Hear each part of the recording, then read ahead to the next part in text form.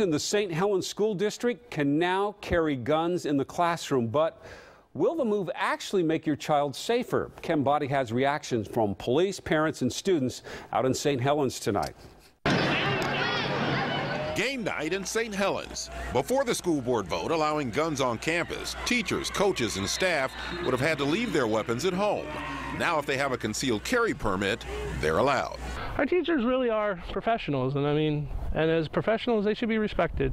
Any more so than anybody else who can walk on our schools with concealed carries currently. Our teachers should be allowed that same right. The gun policy at St. Helens is now in line with what many school districts in the state already allow. I think if you had teachers with guns, you'd have a lot less rampages and incidents going as far as they've gone. St. Helens is playing Milwaukee tonight in high school football, and we wanted to go inside and talk to some parents and kids about the gun policy. But the principal asked us to leave the campus, knowing we were going to ask those questions. Obviously a touchy issue.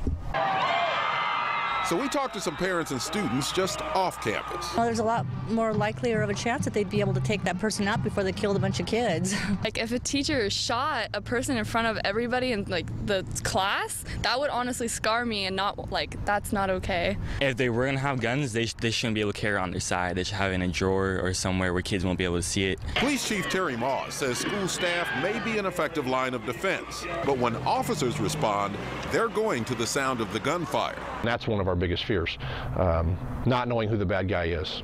That's the worst case scenario. A national debate played out at St. Helens schools.